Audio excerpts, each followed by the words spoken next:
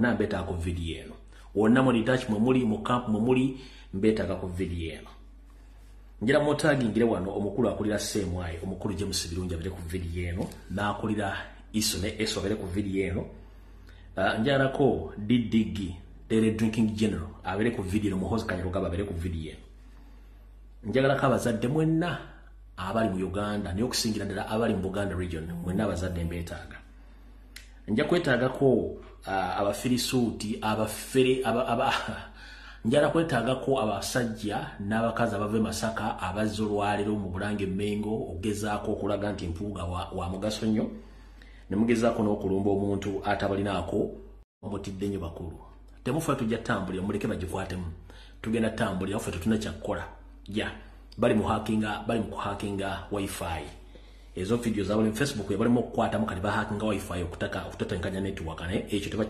tetujja kirwako. Alright, ngira mu pito nakakulu akagroup akakulya mukulu no Ibrahim Tesasira abalumbye omulongo kato muganda wa waiso mufumbira nabo beta ko video eno ngera motagire seriti bahabura tabase mutano wa karekezi mukyala wegene Tekembabazi ne Abedi Bwanika ne abere ku video eno tuke tusimbule kale njara mu sharing video eno kamaro kuisawo akarango kabaka mawe kamukokka then tuyoke tugende ku video eyatulese. Alright, kana kala ngenda kakuba mwezi guno gwokka anaba tasobodde kufuna chance ebisigadde munange sagalo nenye nzo gwanga bango koze okubolira kichoyino okukola ngowenna eyandiyagadde ogenda mu musomo guno oba ogenda ke Canada nga oyita mu semina eno kuba n'okufuna semina oba okufuna omuntu yenna kuva invitation si kyangu naye njala okozesa omukisa guno ogende obuuze ku mukyala ateeka semina eno ajja kuba akwangwiza ku bintu byagala. Semina bagiyita the third annual gender based violence ejjatandikana ku mwezi 29 ogw'Okumu omwaka guno ekumekezebwa ku mwezi lumu omwezi ogwa December 2024. Omulamwa omukulu ku semina eno gujja kuba gender based violence and intersectionality gwe mulamwa omukulu. Semina eno ejja kuba etegekeddwa mu ggwanga lya Canada. Ekifo agenda okutegekebwa oba omusomo guno ogenda okubeera gujja kubeera mu Toronto Airport Marriott Hotel.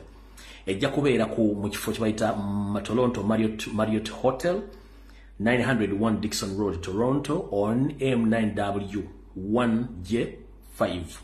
Ngoyagala okumanya ebisingawo ojja kubira mukyala Doreen Kajumba mukyala mwana Uganda Oluganda alumanyi Oluzungu alumanyi Oluswahili alumanyi n'ennimi endala zonna azimanyi. Ojja mufuna ku simu ye ey'omu ngalo eri kasalaba emu +1 647 nkiddamu eri +1 647 eziddako zibera 929 esembyayo 0340 kajidde mu Luganda.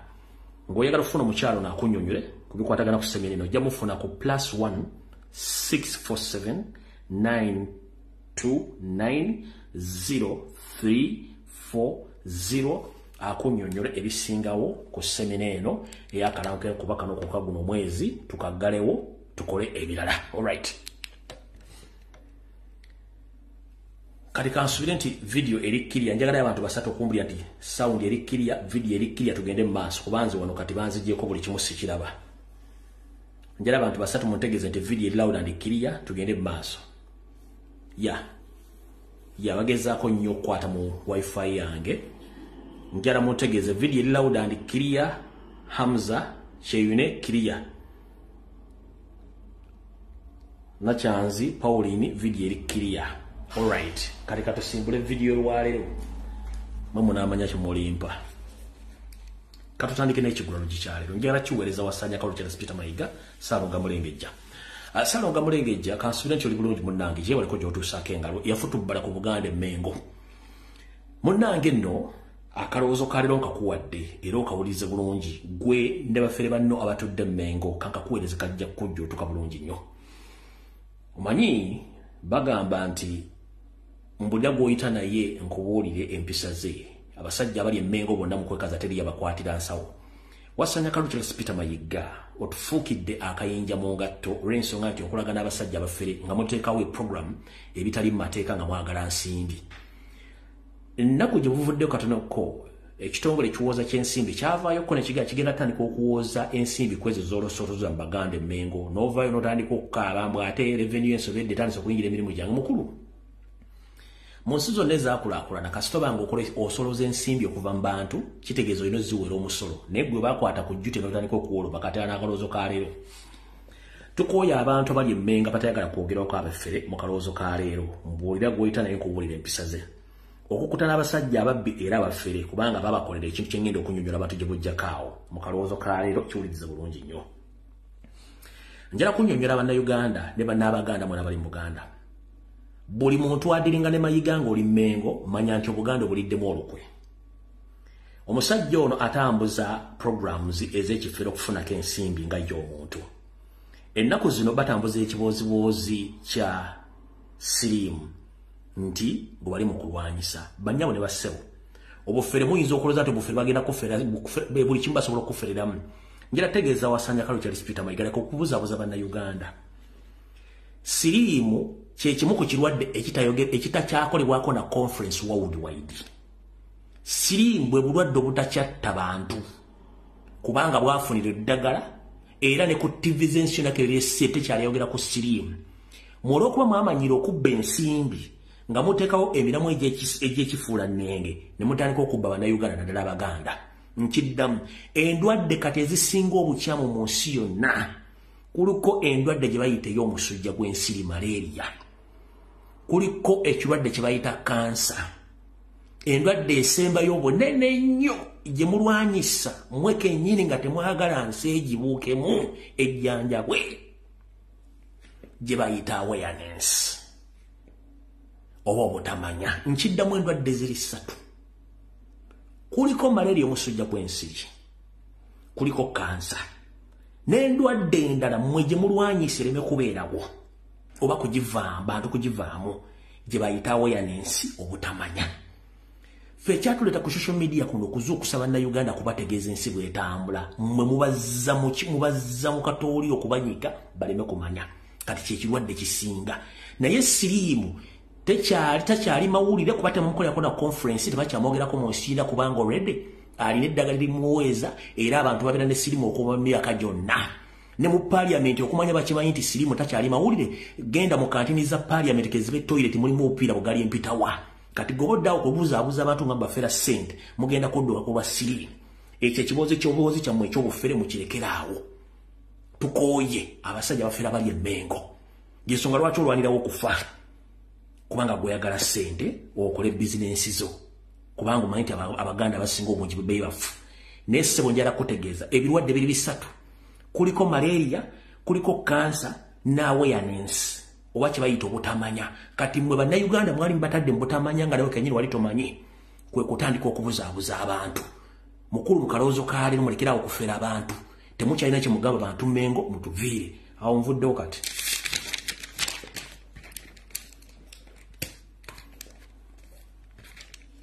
Ngenze mu kiggulalo gikyaleero. Ekiggulalo gikyaleero njala kiweereza Bawa Joyce Bagabe Mmanga omukulu Mathias Mpuuga Nsamba olwaliro gwe nnyongeddeko erinnya kwe bayita Honorable Hooligan mwogeddeko erinnya bayita Oweekitiibwa Hooligan Mathias Mpuuga Nsamba. Nkiddamu mayinza na dictionary y'amannya. Njala mumpandikira erinnya lino amannya gano mu comment section yawo. Olwaleero gumbadde muyita Mathias Mpuuga Nsamba mwongeddeko erinnya lino. Yewe ekitiibwa Hooligan Mathias Mpuuga Nsamba. Mukitegedde bulungi nnyo. Oweekitiibwa Hooligan Mathias Mpuuga Nsamba. Nja kubannyonnyola erinnya Hooligan mulimanyi.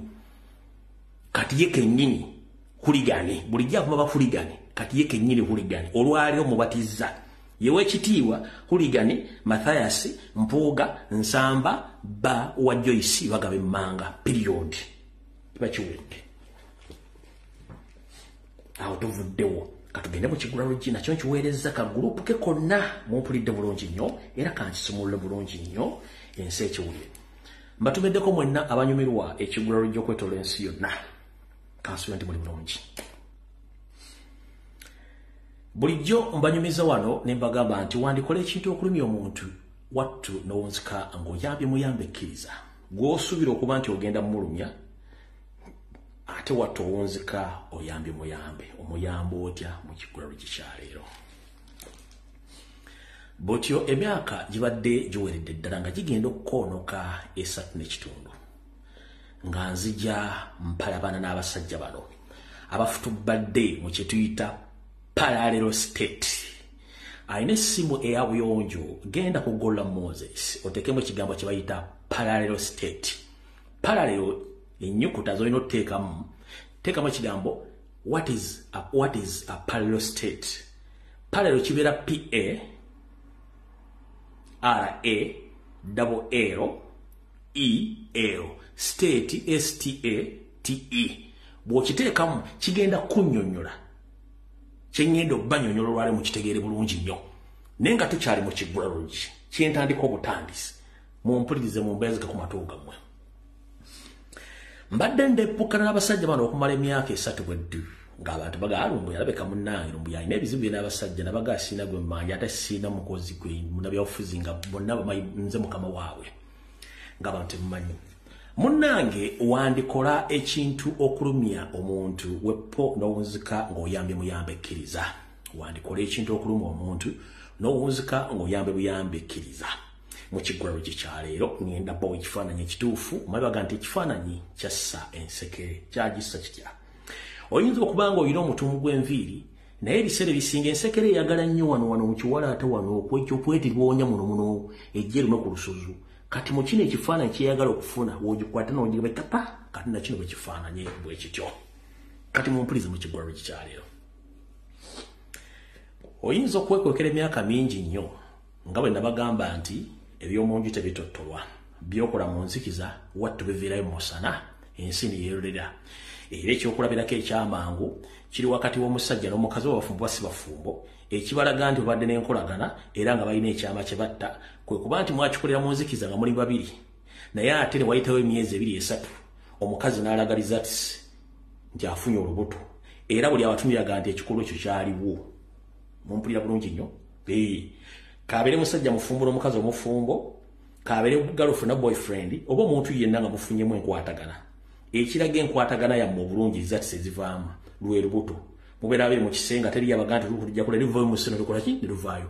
Kati ladies and gentlemen emyaka 3.5 mbadde enguluba ne Mathaasi mbadde enguluba n'owekitiibwa Kuligani Mathaasi Mpuuga Nsamba Boa Joyce baagala emmanga ng'ensi erowooza ndi mulalu naye munnange results zaavuddeyo lubuto ne luvaayo ensi nega musajja ali lubuto.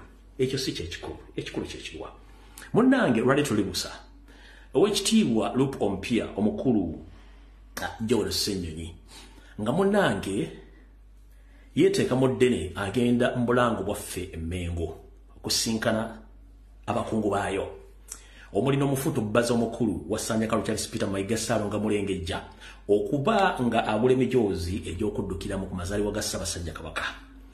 Munne musajja mukulu Joel Ssenyonyi yagenze naawo bonna abakkiririza mu nkyukakyuka abatuufu abaddala nkiddamu yagenze naawo abatuufu abaddala bamukkiririzaamu.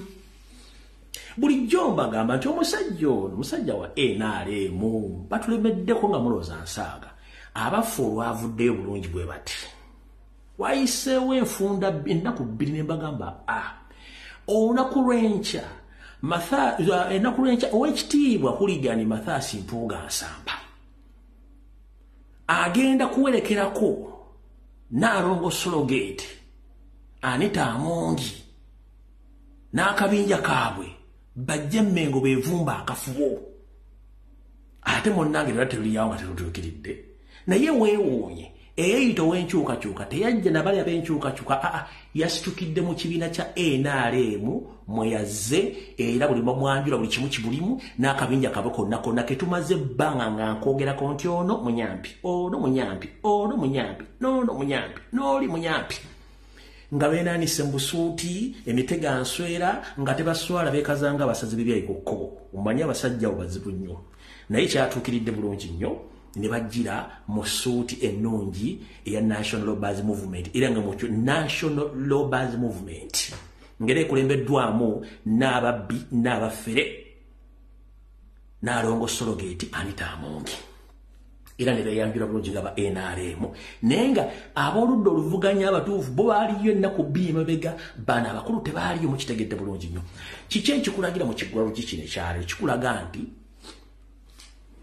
wandikola ekintu okulumya omuntu n'owunzika ng'oyambe kkiriza otya de mapuga mpuga ow'ekitiibwa Hooligan Mathias Mpuuga Asamba bwe baamujja mu yafeesi y'obwalopo yanyiiga n'atuggubana n'azimbagala nga ssekkoko emaamira n'agamba kati kambalagireko bwerere nadda mu NRM bulungi nnyo kumbe sitaani amusindiikiriza agende watufu gy'alina okugenda teyajja okwagala okulumya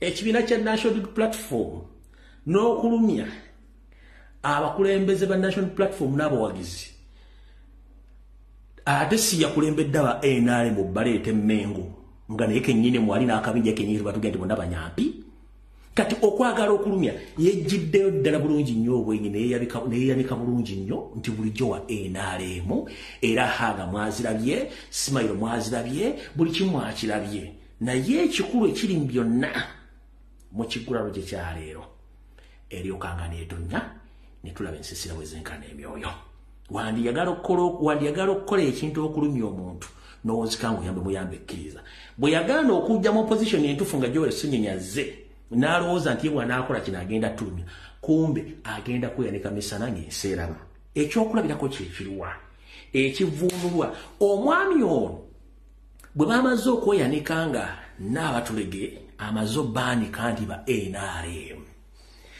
batudde mu mitima baga nti tweyiye amanda mu mbugo tukoze tutya okujjawo ekintu kino de mapuuga ow'ekitiibwa Hooligan Mathias Mpuuga kwe kutaayaya n'anoonya buli wamu wagenda okujja abantu abatonotono bajje enkeero lwaleero bateekewo ekintu ekyefaanaganyiriza nti abantu b'emukungwe nabo mu constituency y'ono munne omulala Seggona mbu nabo bazze kugula t-shirt za misinde okubikkiriza kiri nabagamba nti omusazi w'ebyayi ku kkubo bw'omukanga ebiseera ebisinga tayinza kubikka byayi byabasaze kati bano bafuye okulaba nga babikka ku byebyo basaze obere nga bali bamaze tusalira ddala basamaso egganga walisalidde ebyayi beeyambudde kati ekyabaleese wano babadde babikka ku kiri ekyeba exposing nze ntolodde nti ensi yategedde nti wa NRM mukyalina kyemubuuza kyembagambye nti wandikola ekintu okwagala okulumya omuntu n'owunzika ng'oyambe muyambe kkiriza kyekibadde ekiggulalo gye kyaleero vidiyo egenda kutandika tutandikiddewa katutandikire wano buno obubaka bukulu nnyo era kambogere nga ndi mukkakkamu amanya gange nze Lumbuye Fred ekekemeko ali omusajja Munnayuganda ataliko wadde akawooza buno obubaka njala bugenda eri abazadde mwenna abasajja n'abaami bajjajja basenga bakojja abakuuma abaana wonna okwetoloola mu Buganda nziramu bakwira omulago gutakungula okubategeeza nti mmwe ebiyita ekiro ne kabaka yeetikka naye nga temukimanyi nziramu bbaga nti waliwo enteekateeka namutaayika y'abamagulumeeyo nga bakozesa Yoseriti Bahabulwa atulinako obusungu obw'ettumbiizi okutukendeeza okusaanyaawo okuva ku muti omuto mpaka ku muti ogusembayo mu nkola eno bazze bateekawo emiteeko egy'okusibaga abaana baffe ne tujja nga tugirwanyisa gamba ng'okubagema ssennyiga 19 n'okubagema ebirwadde ebitakkirizibwa mu mateeka ne babikola nga bayita mu kitongole ekyobulamu ekikulira omukyala Ruth Achenge n'omukyala gubayita mukyala wali awera naye ali mu famire ya Museveni nga bateekawo nteekawo y'okugema abaana naye njala bategeeza baganda bange okugema okugenda mu maaso mu Uganda kumenya amateeka kubaga nti bagema omusujja gw'enkaka gubayita yellow fever bakukikola mu mmenyi mu amateeka bali mu kuba baana mutwa okusinzira ku sources zange bangambye bategeeze mwenna abazadde tokkiriza mwana wo kusibagibwa na mpiso oba na ddagala eryo kubanga mujjukira lwana basajja bano mu kiseera bwe baakubiranga okusibaga abantu mu ssennyiga 19 basibaga abaana b'abantu n'abantu abasinga obungi baafa okutuusa lwe nakirwa nakyo n'ekikuba wansi n'ekimegga butyo kigenda mu maaso okugema abaana bammwe basindika emmotoka eza state eza seemwayi n'eza iso okugenda okuraidinga amasomero nga bakwata abaana bamwe nga babagema ku kifuba buno bakuba butwa bwennyini nkuge bagala kendeeza namba ya Muganda kati gwo Muganda nawe atali Muganda ng'osisira mu Buganda eno message yo gendo jjo omwana wo ku ssomero nga tebanatuuka ku ssomero kugema mwana wo nkiddamu gendo jeyo omwana wo nga tebannamugema oba ali mu kisulo oba ali mudde okuzaala omwana oyo si kyangu abasajja muspendinga ssente mu kwana abakazi abasajja mumala amaanyi nga mwefulukuta okufunisa abakazi embuto mumala ensimbi okuza abaana abo bwe kiri ne kubakyala mwetika embuto ne mukuza abaana nga gavumenti bayambyeko omuntu ava eri atya n'atandika okwerijjira ku mwana wo atandika omusibaga ate bw'anaalwala tagenda kuyambako nga kyamukubye butwa maama taata senga kojja Muganda yakugamba tokkiriza mwana wo musibaga eno nteekateeka namutaayika lwakuba nti babafulumizzaako mu maapu ng'eraga nti bagenda kugema eggwanga lyo n'ekigendera kyakugema abantu bali mu Buganda kendeeza ennamba y'abaana Abaganda kiikyo mumula disitulikiti nnyingi ze baataddeko ne tageti yaabwe ya Buganda kati gwali eyo ng'olina omwana wo mujje ku ssomero mujje mu kisulo ye lwaki tagemesa baana be lwaki tebagemesa baana baabwe kubanga bakime kye bakola kikyamu nkugambye Muganda wange ali eyo tokkiriza mwana wo mugema kubanga babagema bikyamu babagema butwa kino kijja mu sosi zange zirirayebu babagema butwa kati ebiddako gw'onoomanya kubaana basobodde okuba kuba nasomesa kyenjagala kye bayita awareness nkusomesa abantu beebereremu abaana basobodde okuba nga batambula kyalo ku kyalo gye basangidde ka video akagenze viral ke mwana byeko wano kabazanyireko zino ze motoka eziwamba abaana baffe abankyukakyuka kati ze ziri mu kutambuza abasajja abatujju abeeyita abasawo abakuba abaana empiso ayo drone abantu abajigiddemu bambadde obutawu bwa orange number plate yeyo bambadde obutawu bwa orange bambadde obutawu bwa orange bajja bagamba abantu okwegemesa naye nze information gye baŋŋambye omusawo aŋŋambye n'aŋŋamba tokkiriza bantu kwegemesa aŋŋambye tokkiriza bantu kwegemesa bategetinze nnyo ghetto n'agamba bategetinze nnyo ghetto ku myaka 27 myaka 28 batta okuva ku mwana w'omwaka ogw'ogumu eddagala lye baleese nkiddamu eddagala lye baleese ddagala litta abaana abato litta abantu abakulu litta like somehow okiraba litta buli kimu okiraba litta buli kimu adda nti nuulidde ne mujjako kamera w'emmotoka avuga drone okiraba litta abaana abato eddagala lino temukkiriza kwegemesa bambadde obutawu bwa orange omusawo akiŋŋambye n'aŋŋamba nti tokkiriza abantu b'okwegemesa eddagala ery'okwegemesa litta n'aŋŋamba bw'oba oyagala okwegemesa jangu nguteeke buteesi mu sisitimu naye teweegemesa n'aŋŋamba jangu kuteeke buteesi mu sisitimu naye teweegemesa eddagala bbi akoddira mu luyimba talunyumisa bw'omanyi omwana bw'afunika bw'akuzibwa kikkakatako okukuza n'okuprotectinga omwana wo bw'obanga abakowadde baleke bageme naye nze mbakubira omulati mukkiriza abaana bwe basibaga awo tuvuddewo ndowooza mu butongole akatambi kakatandike ow'omutima omunafu ndowooza ojja kuba onsonyiwamu kubanga vidiyo egenda kubeera ku sipiidi ya yiriiri okusookera ddala kansoke empisawo nakano kansoke empisawo security alert bbiri zino tugende mu maaso esooka egenda mukulembeza nga Robert Kyagulanyi Center mu nkulamusizaako Muganda ekansobinti oli bulungi mfunye information akawungeezi ka leero nti Yoseriti Bahabulwa Muhoozi Kanyerugaba James Birungi n'ebitongole ebyokwerinda bazzemu enteekateeka empya ey'okwagala okulesa ensi eno ewoomera buli omu kino bagenda kikola batya ebyobutwa bibireka bikyabasobedde ne information tebakyagifuna bulungi kirako ina abantu bwejjaka batakyasobola kutuusa information wa Yoseri bagenda kukozesa okusinziira mu kitabo kye bansomedde bagenda kukozesa system gye bakozesaamu aliko nguli w'omukulembeze w'eggwanga lya America gwe bayita Kennedy gwe bajja mu ngeri y'okumugemera mu kibangirizi nga bagenda kukozesa abasajja abagwira nenge mundu zigenda kubeera za wano bagenda kuba kutambulirako so bansabye nkutegeeze ku lw'eggwanga n'obwagazi kubanga bana basajja bo myaka gibaweddeko bw'oba otambula emmotoka yaffe eri etayitamu byokola era okendeeze ne kukufulumya omutwe oba omubiri gwonna ng'owuwira ku bantu bansabye nkugambe kuba olwedde abasajja bagenda okikola we bali bakulondoola era ne program bazimanya wogenda okutambulira kale omukulembeze njagadde okutegeeza nti abasajja baleese mwe bali already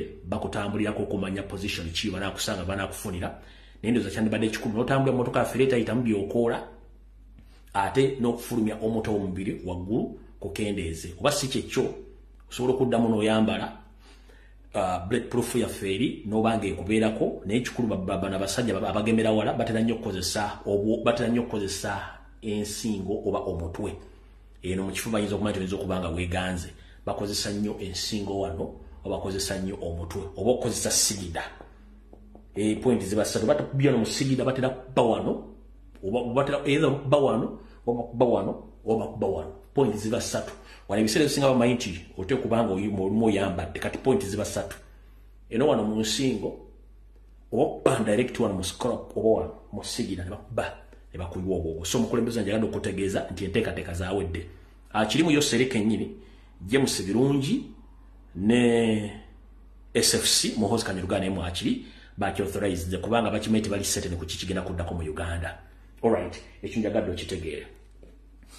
Kati muno baka njala bugende eri mwenna abajaasi ba Uganda Post Defense Forces buli barracks gye muli wabuli didachi gye muli. Njala bategeeza nti okusinzira ku sources zenina gwe tuyita domuyita nti CDF omupya Daily Drinking General ono ayina enteekateeka egenda okutta abasirikale abamadala g'enjawulo abawerera 165 list y'abasajja bagenda okutta bali 165 okwetolola barracks zonna kinakikola olw'ensonga kati agenda alambula buli barracks ne buli barracks gyatuukamu ntegeezeddwako nti badisarming abasirikale 2 days before nga tannajja kyetuyita okudisarming omusirikale kwe kumuggyako ebyokulwanyisa byonna n'asigala nga talina kyalina emundu eziteekebwa mu amare ne zibeerayo nga n'alina ekisumuluzo atambuddemu nga teri musirikale alina kyakulwanyisa kyonna agenda okujja ng'olwedde baba disarminze dda kubanga ajjako amajja afumaze ofuna information olwo tebamwagala era kati ekyo bategeezezza nti alina mission yakutta abasirikale 165 already nga yabatandiseeko dda nga yakattako babiri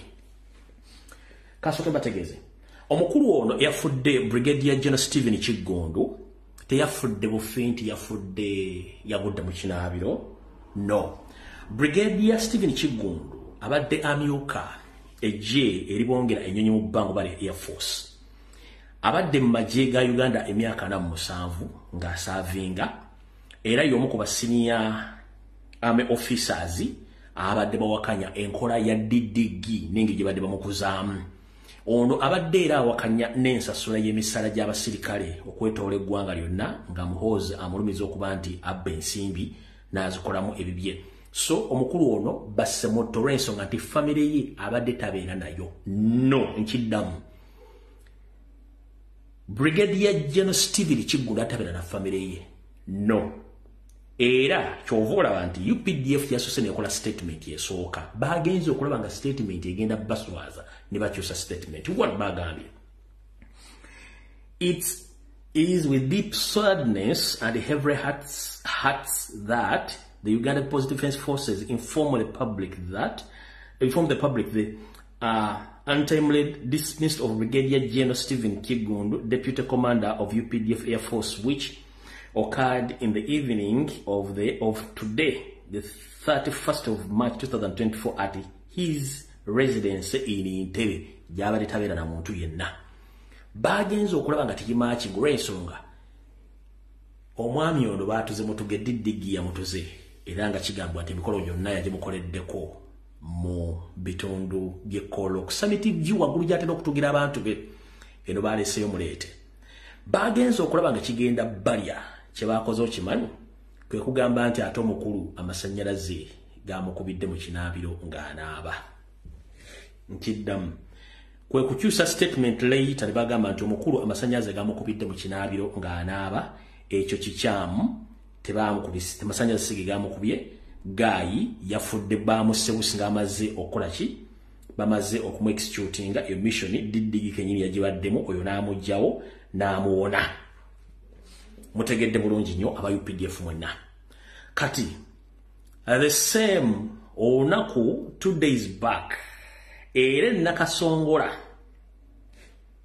Cantonment Barracks omukulu Muhoozi Kanyirugaba yasseeyo Lieutenant Max Sekitoleko ono abadde legal officer. Naye bagala jijjako mugiwulire ennyumba.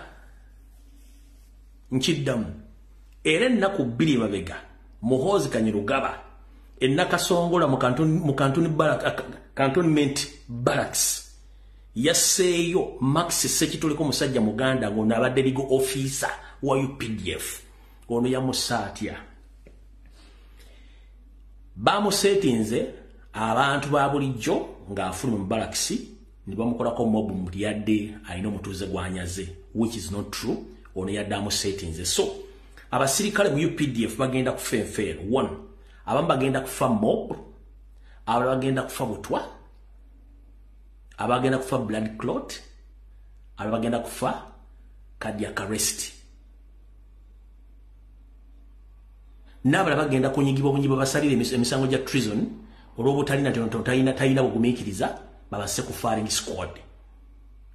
Zeze engeri gye bagenda okufaamu. Kati mu bbanga lya wiiki emu yakattiramu abantu 2 n'abalala mutajja kutegeera. Kati system gye bagenda okukola abamu tebagenda babikanga, bagenda bayisange eyo baziike nga temutegedde. So yo ye Didigi omupya kubayita CDF gy'emirimu gyakola. So ono Brigadier General Kigundu teyafudde mu fino. Basole bayita statement yagudde mu kinaabiro. Bagenze okulanga egenda boss baga nti amasannyalaze gamukubye. Gwese omukulu Felix Kulaija wera kungamba nti Brigadier General Mulamba ennyumba gy'abaddemu emyaka oluzanabiddemu olunaku lwajjo. Tiyanabiddemu olunaku lwajjo. So mwasemutte. As simple as that. Katika tugende wano wenjagala video etandikire bulungi nnyo. Video egenda tutandike etya. Njagala etandike. Ekisookera ddala nja tutwala omukisa guno omanyi akola obulungi asiimwa. Yoseriti Bahabulwa njagala kwebaza n'ekitongole kya Uganda Revenue Authority. Emisolo gye mwatadde ku bintu ebikozesebwa bya bulijjo mwataddeko mitono. Njagala muntereyo emisolo emirala. In fact, I'm not going to complain. No. Please find other way of adding more taxes on other commodities. Please munyambe mbegayiridde. Tibahabulwa Uganda Revenue Authority, please munyambe engeri gye munoonyaamu ssente. Nebe kiba kitegeera nti oxygen mu Uganda buli muntu asobola omusasulira omusolo nagwo muteekeko oxygen ku musolo. Bino mwataddeko simanyi seminti simanyi mafuta bitu no ebyo bimala buli kimu kiteekeko omusolo. Please munyambe. For the first time kannebaza Tibahabulwa, thank you very much. Njagala buli kimu kiteekeko omusolo ne oxygen nga gutussa mu mpengo muteekeko ka oxygen meter ngoba kalinga kana akayaka. Please tuyambo kitukolere. Yeah. Ekyo tuyambo kitu for the first time kankwebaze kwebali nnyo bali Uganda Revenue Authority Tibahabulwa mwebali nnyo. Era ne mu parliament abantu temugezaako okukola kye tuyita discussion of objection of those new taxes. No, please.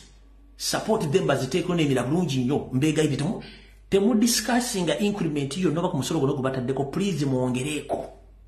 Mbegayiridde muongereko.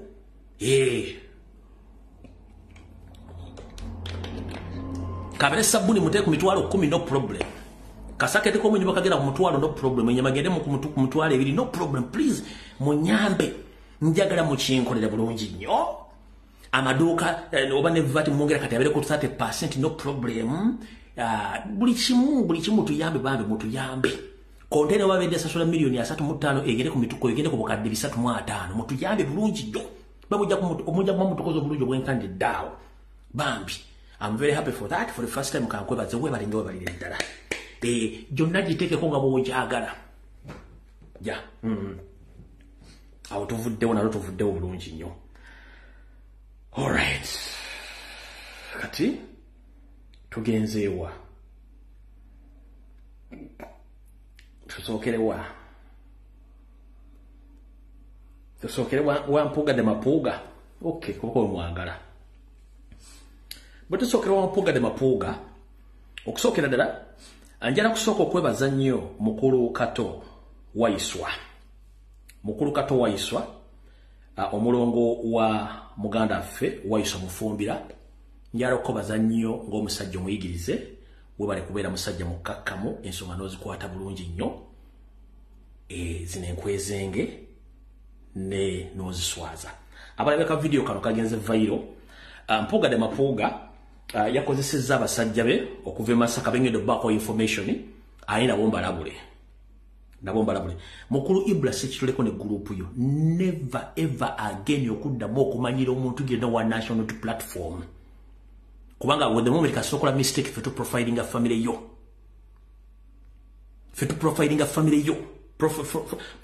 Profile ya family namba nagifunye ddange era gi exposing on social media tukusibule video bulungi. Abasajja bano bwe bamaze okoyambula nti kati ba NRM ne bataddewo kikolokolo kibadde Mmengo olwaliro gye basangidde muganda Waiswa Mufumbira ne bagala mutuusaako ne bagala mukuba olwaliro ne badde video.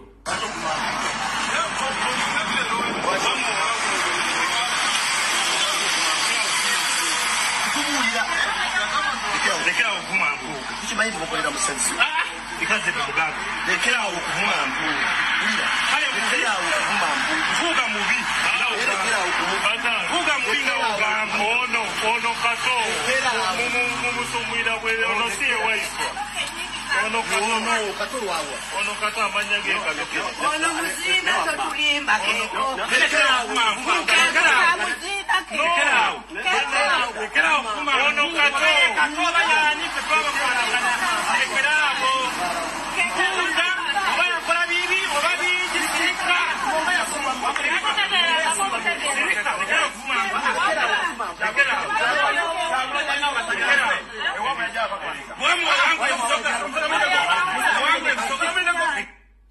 Kati omukulu we gumulabadde yeekalakaasa ennyo gwe bayita Ibrahimu Muteesaasira. Mukulu oyo abeera Masaka eyo gyabadde yeekaalisiza ng'ayagala okutuusa obulabe ku muganda wa kaki muganda wa Waiswa mbw'avuma. Naye njala bagamba nti amazima galuma. Bano bonna ekibatawaanya mazima. Okuva lwe baaga omusajja oyo nti ssente wazifuna mu bukyamu tayogeranga ku nsimbi. Yatuuka ogenda ku mutimbagano ge n'ayogera ennimi zonna omuli Olukukusabbiini, Olucapadoola, Olunyarwanda, Oluchina, Olufalansa n'Oluzungu. N'ateekamu n'Oluddicha. Naye olulimi lwagaali bamuzaala mu Oluganda teyawandika deposit ya sentence B kitegeeza nti ekituufu akimanyi. Bamugamba yogera ensimbi obukatazoogerako addamu okutandika kwogera bwe bitakwatagana ng'empale za Museveni. Kati mukulu Ibra Muteesaasira tokiddangamu okuddamu okukwata ku muntu yenna ayogedde amazima kubanga gwe toli wa mazima. Njala gategeeza mmeeya w'e Masaka omukyala Namayanja ngenda kusaba omwami lwe baŋŋambye nti gwe mwakwasa ttenda y'ebikuyola kasasiro mu kibuga Masaka. Ttenda eyo mutende eyo mukulu Mpuuga mukulu ew'ekitiibwa Wuligani Mathaasi Mpuuga Nsamba yeyisaamu ttenda eyo. Era abantu b'e Masaka badde bandipootingira dda nti obufeero buli mu kuyola ebisaaniiko. Bambulira dda omuvubuka naye nga nkyamunoonyaako information. Ne kati mutegedde Mpuuga gwe yafunira ttenda ey'okuyola kasasiro mu Masaka ye nannyini ttenda eyo. Kati olw'okuba nti omwami ono Mpuuga nyamufunira ttenda ate nga state agent, state operative ayina obuyinza obw'okuba n'obulondoola n'okuwamba abantu yabadde amanyi nti ffe tugenda muviirako awo. Mukulu gyebaleko kansubire nti oli bulungi. Abeebwala bagamba ki gy'osinzira okutulugunya abantu. Kati tokiddangamu n'omulundi n'ogumu kuba ffe tukola profile. Kitaawo omugenzi Hussein Kataabo teyamanya kyeyazaala. Kitaawo omugenzi Hussein Kataabo teyamanya kyeyazaala. Naye kyeyazaala kigenda muleetera obuzibu. Ono si ennyoko. Oyo si ennyoko. Oyo ennyoko.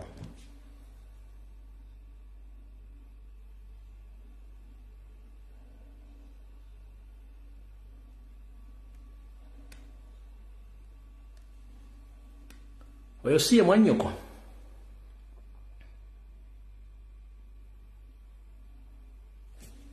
Genda mpola.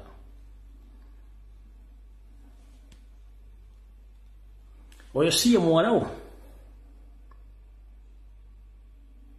Oyo si muwalawo.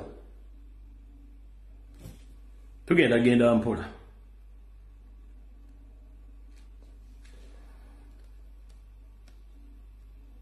Oyo si mwannyoko Luyiga Shanita. Oyo si mwannyoko Luyiga Shanita. Si oyo. Genda mpola. Genda mpola. Munna genda mpola. Oyo si mwannyoko Luyiga Shanita. Genda mpola. Nja kuwa information wano ojja kutya. Eno si family mukulu. Eyo si family mukulu.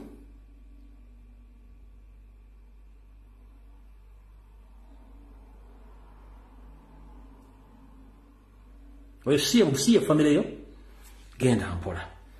Manyi mujja ne mukola ebintu nga temanyi abantu basobola bategeera. Neffe twabagamba omutuukira okujjo fe tujja bategeera bulungi. Oyo si mwannyoko.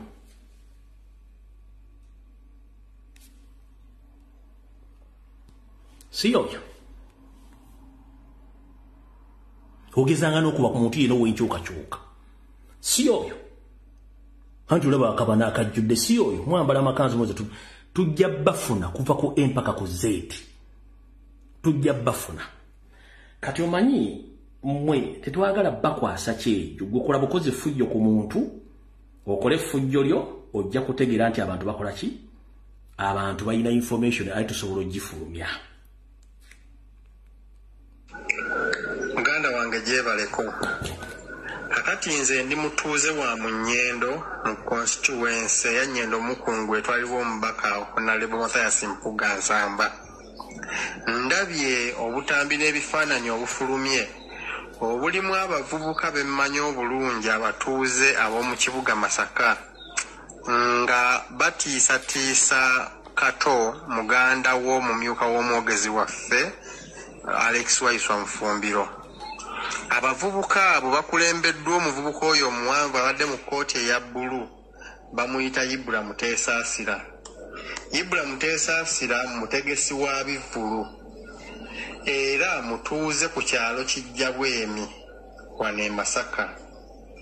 Ibra oyo y'omu yali mu ttenda ey'akasasiro mu kibuga Masaka nga ttenda eyo yagifuna ng'ayita mu Honorable Mpuuga.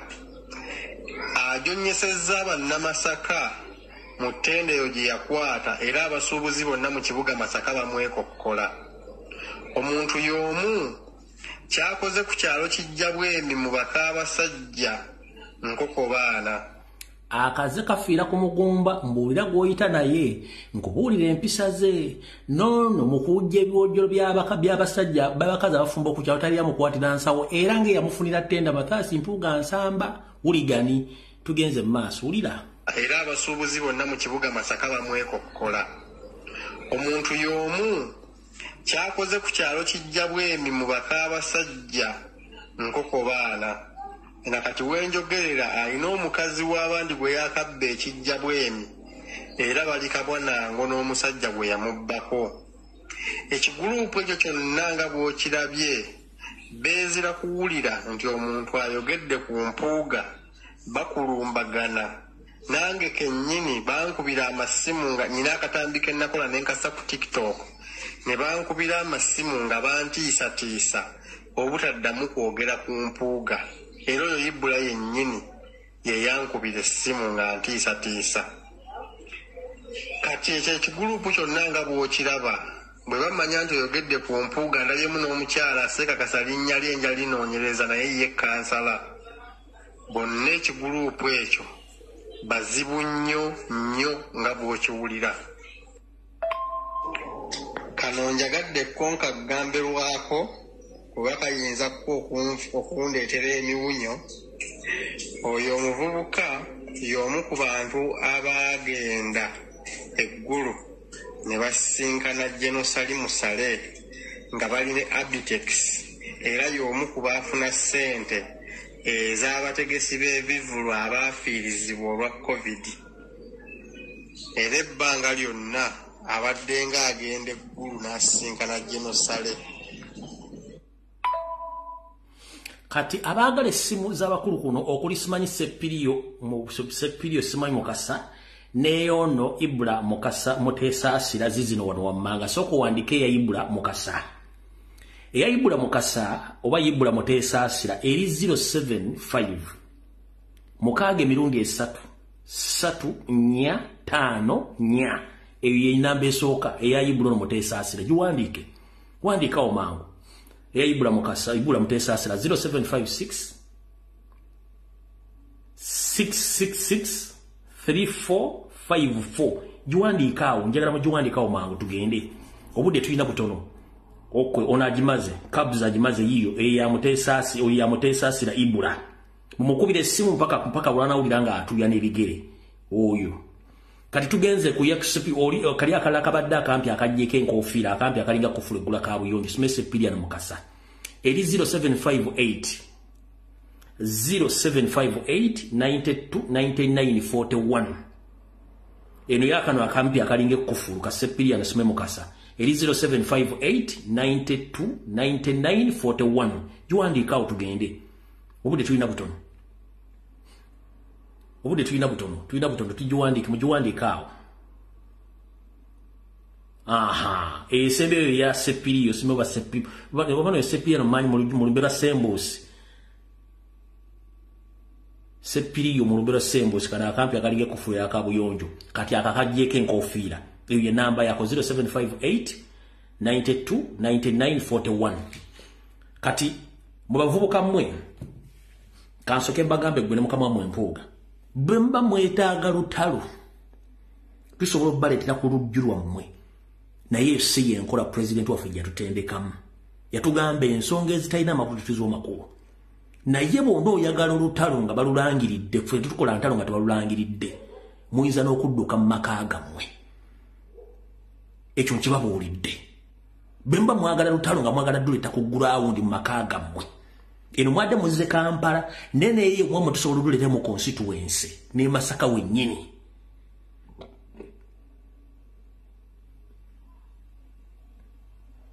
Chengendo bagamba era ndowooza mulaba omwami ono abantu badiringa nabo mubalaba bebo bebadiringa nabo ne bwolaba amagulu oyinza okuza tegamutuusa mu Desemba lengera agamba nti agenda okuba abantu amagulu tegamutuusa na mu Desemba lengera amagulu oba kategano gatunudde kino kitunudde oba kano okugulu kutunudde yagamba agenda kuba abantu no magulu tegamutuusa na mwaka gujja naye ayina akabuto kamulinga entomo ya Kasasiro mukulu Masaka ali abasawo bantu batobagana bakuwa kumpekeza diwamingi ne basooka bakudiwaminga bwe bakuwa tenda za Kasasiro ze Masaka Kasasiro wali amulya story mpuga bwe yakuwa tenda za Kasasiro we Masaka Kasasiro wali amulya story kubanga oluto lukulinga entomo ya Kasasiro yennyini gwoyola daba akabuto ozaaladde mukulu Nsangi Ibula Mutesaasira Nsangi ozaaladde oba gwe wali Nsangi nga tetumanyi bujjo tunoonya Nsangi mu katabo k'engero nga tetumanya ani yali Nsangi amagulu gakulinga emitego gy'enkwale ate omusali naku zino mungi nnyo enkwale tezikyala simema gundi mwe awo katuve wamma tugende kubanga gwe sina budde bwo kati kati mukano ka video mugenda kulaba bakazi awo bennyini kuba video nze sina kyenanca mula bulungi nnyo kano ka video mumuli abakazi bano abadde beekyanga abakazi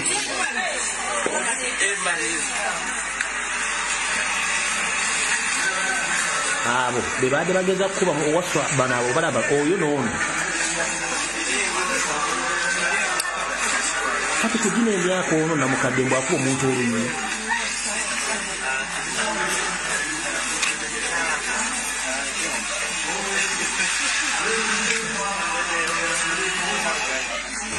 kati bebo nno munnange ade bagezaako okukola effujjo ebifaananyi ebisinga obungi mwabira tetulina budde bwe tugenda bateekako katugende mu maaso kati bulijjo waliwo ekintu kye mbagamba kye njagala mutegeere nabagambye mu kiwandiike nga tutambula nabagambye mugende mugola Moses nga mukoze essimu zammwe za buyonjo waliwo ekigambo kye bayita parallel state kiri PARALLER state STATE okisome bulungi ojja kitegeera bw'ona okitegeera wano wengenda okunnyonnyolera otegeere bulungi nnyo abasinga obwennyina bagambye nti mpuuga yawedde dda n'akabinja ke. The only obstacle we have in Uganda is called Wasanya Kalori Charles Peter Mayiga Salonga Mulengejja afutubadde Mengo nemwe temwamanya. Reason being obutamanya si musango ne temwamanya. Salonga Mulengejja Yoseri yamuyambako n'amukolera kye tuyita parallel state ayina ensi ye gy'afuga.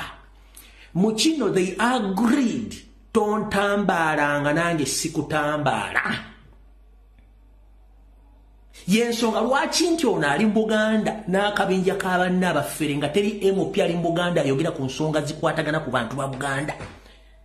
They agreed mu parallel state Museveni ye kabbe kate kawambe kati mu creatinga parallel state yeno Museveni gye yakuliyetingira Mayiga yamugamba nti na obstacle emu ya moteri. Museveni ayambako Mayiga ne bakwata Ssaabasajja Kabaka ne bamuteeka under house arrest. Bali baagala na mujjawo. Nobody knew apart from me. Ekyo bayita parallel state. Ono baamukwasa ofuga ekitundu kye n'abakiri bonna nga abakontrolinga. Kye bayita parallel state. Nga basobola okukola emivuyo nga teboogedde ku kintu kyonna kya Museveni kyakola ko Museveni ga mwe mukole mwagala okukola as long as temwogera ku parliament yange, temwogera ku buli bwanguzi, temwogera ku kibbattaka, temwogera ku ssente zibbibwa, temwogera ku kikyonna. Nga bo Museveni akola ebibye n'abali mu Mengo mu Buganda bakola ebyabwe nga teryayogera. Mwena mbadde temukirabangako nga temukimanyi. So we are under or we are ruled under a divided nation or state. Ngendo emengo waliwo gobatekangawo bamutekawo kati ng'alinganga tumuyite tutya governor mu parallel state gye baakuliyetinga kati the owner of the state ya Buganda yali Kabaka ne bamujja muteka under house arrest ne bako seizing. Kabaka was seized. Mayiga n'atekinga control. Ekyumbali temukimanyi kyobala ngati bado tuba tumazeewo n'ompuuga katulina kuddako Mayiga okusevinga Kabaka okusevinga Uganda n'Obuganda. Kyova olaba okuva Katikkiro yasembayo okufuga ddala muliko lwavaawo ne bakuliyetinga parallel state. Mengo anda Mayiga mukole bimwagala mubba amataka musaanye buli kimu nga naffe eno tubba ensimbi z'omuwumusolo tuwamba tutta teri kwogerako. Kati ye Mayiga omulimu gw'omukulu baguyita deception. Genda mugola Moses otekemu ekigambo kye bayita deception. Kwe kuguza ekintu ng'olowooza kituufu nga si kituufu ng'akusiigira ekifaananyi. Kabaka webuli era Ssaabasajja Kabaka alamula tudduka emisinde naye nga Kabaka kati niye yanyiyiga atandise okuva mu events zimu takyagala zijjamu okulaga public nti waliwo ekiriwo ekitambula. Gwe genda mugola Moses ekimu kye bayita parallel state ojja kakasa. Ensonga yino wano mwenna mwalabye video ezadde zitambula ku social media naye mulina kye mutaawulidde. Mulina kye mutaawulidde kye njagala muwulire mu kavidiyo kano ke ngenda okuzannya. Nga n'abatulega amaze okujja Mengo mulina kye mutaawulidde. Kamala bazanyira kye mutaawulidde. Mu kavidiyo ke ngenda okuzannya ku bintu bibiri kuliko kye baayogedde.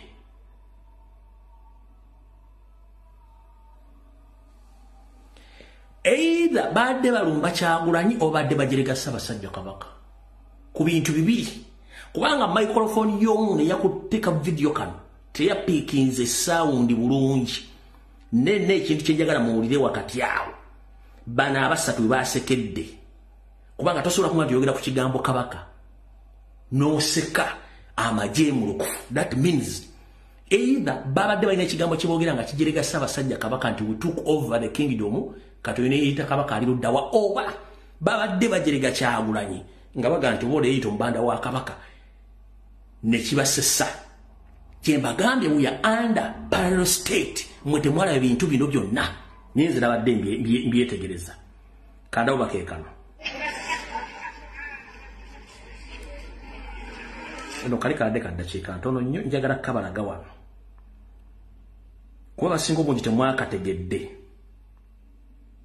Okay, kaakano njagala mukawulirize bulungi kamale volume mugenda kulyamu ekigambo kibayogedde kabaka ne batumbuka ne baseka. Oba keekano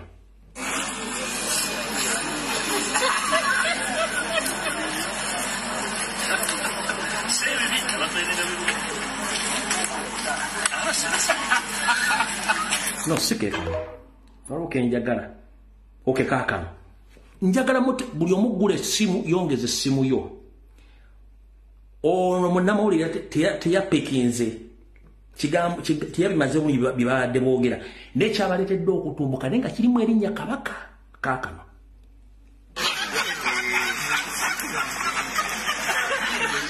lindako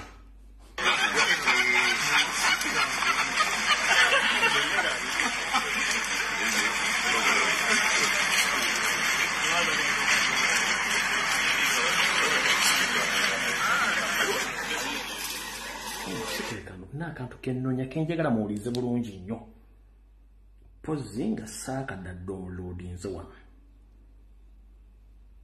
kenjagala muwulire.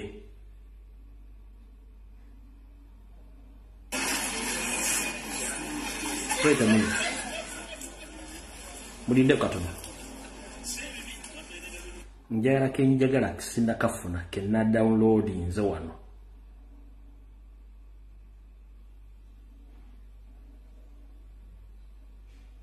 Doza kanza nye kano kayinza okuba kali mu kano oba I'm not sure nze nakatadde mu gundi ndala. Let me see bakeko.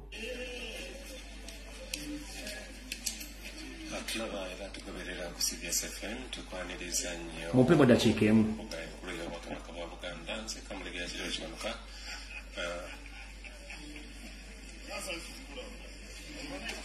Mulinde katono nnyo. 1 minute. Aha. All right, kaakano njagala muwulirize bulungi nnyo ewantu wano. Oyo nga zze wulira bulungi nnyo. Wulira awo.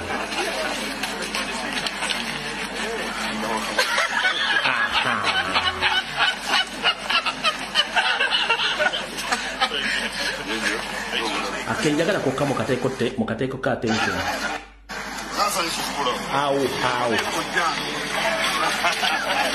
Awo webagatidde emitwe.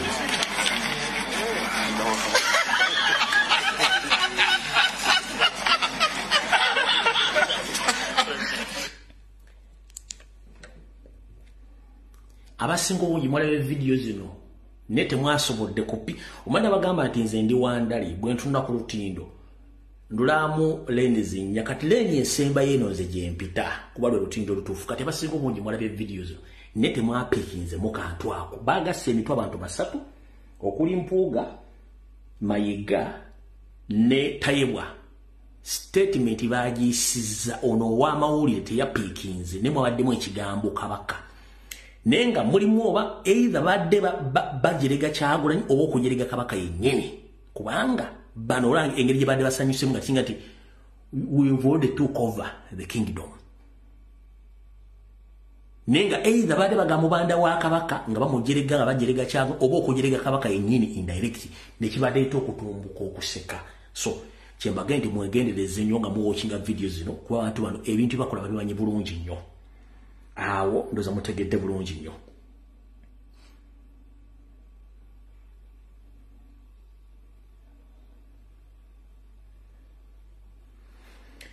Akala ke mutategedde bulungi kanka banyonyolako mu kategeere tulyoke tusimbula tugende mu kitabo kuba information tulina nyingi nnyo. Omukyala ono bwe yabadde ng'ayogera jjo yagambye we shall continue supporting Buganda because we are NRM. We don't care how much we spend. We don't care who's going to edit to fire agenda okubala agenda kolachi. For us, we are here to support. Naye kamalo kabazanyira mbawe ebyange. Uli abo yayogedde. And for us, we are going to support unconditionally. Those who want to talk can go and talk. Those who want to audit whatever we give out, that is their business. We are going to support you unconditionally. For the good of this government, Uganda, of our party, for the good. Video bagezaako nnyo gikwatamu kankaddemu kawulire. And for us, we are going to support unconditionally. Those who want to talk can go and talk. Those who want to audit whatever we give out, that is their business. We are going to support you unconditionally for the good of this government, Uganda. And you know, for us, we all know, we all have where we come from. We come from NRM. I come from NRM. We come from NRM. And whatever we do for the good of our party, for the good. Omukyala kubayita Anita Amongi, Speaker of Parliament, ng'ayogera kubanga bamulese bonna ba NRM. Kati kanga teko nakana akamu 7 kenyini ng'ayogera ebigambo bino. Hulira. And this is what we have told these traditional leaders. In the CA, they brought all those. Federo, I don't know what. We said no. Yes, you can come back as traditional leaders, but no powers of administration, no powers of legislation, no powers of taxation. This is what NRM told those people. But right. So, wano wenyingiriramu okubanyonyera mu kitegere kintu tekisokera ddala Buganda yagibwako okusoloza emisolo kitegeeza teyingiza nsimbi. Buganda yagibwako okweyingiza mu kulonda abakulembeze n'okwenyigira mu byobufuzi. Buganda yagibwako n'ebintu byayo. Kati eno yendowooza yange ku nsonga ekisokera ddala. Mukulu Charles Peter Mayiga Ssalonga Mulengejja Wasaanya n'abakutembeeta mu parallel state Museveni gye yakucreatingira. I'm here to inform you. Buganda ye yasooka Uganda okubeerawo era Buganda erina buli kimu ekyetaagiso gifuula ensi. Nagamba buli abantu gy'ojja ensimbi wagaane tubulira abantu gy'ojja ensimbi kubanga abakolera parallel state eyo gy'ofugiramu. Njagala owulize statement eno buno gisookera ddala. Buganda tewagirangako gavumenti ya wakati bukyanga Uganda efuna independence. I'm repeating this statement. Buganda obwakabaka bwa Buganda tebuwagirangako gavumenti ya wakati Queen gye yateekawo. No. Eva Buganda ebadde ku opposition nga opposinga ebikolwa ebya gavumenti zibaafuutika mu Buganda. Reason being Buganda lyali ggwanga eryetongo ne balitwalako bwetwaze bwayo. Ekisookera ddala buli kintu kyonna ekya administration oba ekyobufuzi bwe kivaamu ensimbi mu Kampala mu Buganda government offices ezitutte byonna bintu bya Buganda yabisaba bagibima. Kitegeeza Buganda erina okudimandinga ebbanga libadde dimandingira nga terina government erina okuopposinga. So gobogamba nti government ya Buganda egenda kola hand in hand ne government ya Museveni ya NRM, that means Buganda butundayo ddabuwa mu NRM. Yeri parallel state yembagambye kubanga Buganda ever kuva lutafuna independence tebanga komna mukwano na government ya wakati kubanga bagijjako ebyayo. Gwosobola kunga nti omuntu yakujjako ebintu byosobola okukolagana naye. Omuntu yakunyagako ebintu byosobola okukolagana naye tosobola kukolagana naye nokubeera nga omwopozinga akuwa ebintu bye. So this message go direct to Madam Anita Amongi. Madam Speaker, Thank you very much for your kind words, which you uttered when you visited Bulange. But I'm here to inform you. Buganda was there before you, and it will after you. You came bragging around that you will work in hand and supporting Buganda. Buganda doesn't need support. Buganda owns billions of money from the central government. I'm repeating this statement. Buganda owns government billions of money because 99% of the properties which are used by the central government belongs to Buganda Kingdom, including where the parliament is right now, including the two state houses, the Entebbe and NAKACWA, the big universities, all courts of justice, big schools in Kampala. What does your government have? What does your government have in the hand? What do you have? Nothing you have. So, Buganda doesn't need your support.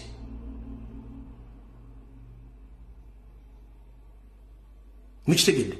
Nkuddamu kutegeeze mu Luganda. Buganda teyagala buyambi bwammwe. Buganda yeetongodde lyali ggwanga. Buganda egenda kubeerawo. Wagisangawo egenda kubeerawo nga naawe ovuddewo. Buganda ina buli kimu ekigyetaagisa kubanga gavumenti yammwe weetudde bonna ebintu byayo ettaka parliament kwetudde lya Buganda, state house zombi NAKACWA n'entebe ettaka lya Buganda, amalwaliro gonna amakulu gatudde mu Uganda ettaka lya Buganda, amakomera, poliisi, katugambe n'amakooti gonna ettaka lya Buganda, na buli kimu kyonna kya Buganda. Gavumenti yammwe ina terina kyerina kitegeeza nti gavumenti ya Buganda terina kyebeetaaza, yeetaaga bintu byayo. Mwamanya nti singa munajiwa powers z'okusoloza omusolo kitegeeza mugenda kuba temwina kyemujja kubanga Buganda is a source of revenue, contributing 70% ku revenue.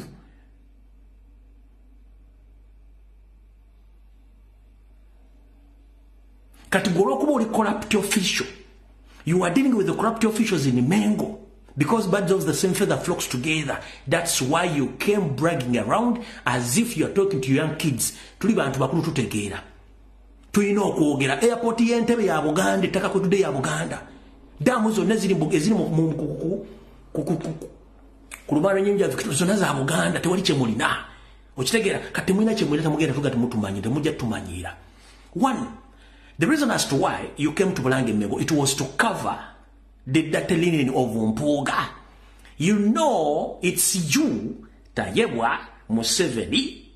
You are the big corrupt officials in government in Uganda. So, you had to come to defend your corrupt colleague in Mpuga because he failed to explain the 500 million shillings. As you failed to explain the per diem which was given you by the parliament, including Itayewa. You failed to explain, or you failed to give accountability on the per diem you get, and the other money which was sent to your staff members in the parliament. So you failed. So you came in Mengo to defend Mpuga. Wazze mu Mengo okubikirira Mpuga. Kubanga mubbi munnamwe gwena tosobola bukyanga obeera tosobola kwogera ku milioni 5 Mpuga azifuna atya nga go speaker parliament. Mpuga kenyini gwe mwasindika agana okuzogera Mayiga futubadde Mmengo tasobola kwogera ku milioni 5 okujjako okudefendinga wano nga adefendinga ku defendi ekikola kimwakoze kyabadde kujja kulaga Buganda nti you are still with Mpuga kubanga mwenda muli babbi. Lubega mufere mubbi, Mpuga mubbi, Mayiga mufere mubbi, Anita Amonge mubbi, Taiwa mubbi. Let me tell you, ladies and gentlemen, buli muntu yabadde mu mukolo ogwazze Mmengo nga Anita Amonge mubbi bonna babbi. So omubbi era kulembera mubbi munne. Yesonga lwaki muze mubakinye Mpuga. Njagala muwuliriza akasajja kano. Sinakwata mu kitabo munansonyiwa. Njagala muwuliriza akasajja kano.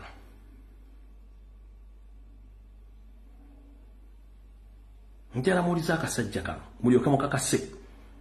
Nti abasajja babbi obubbi babufuulira ddala diguli n'omulimu gwe bakola gwa bubbi.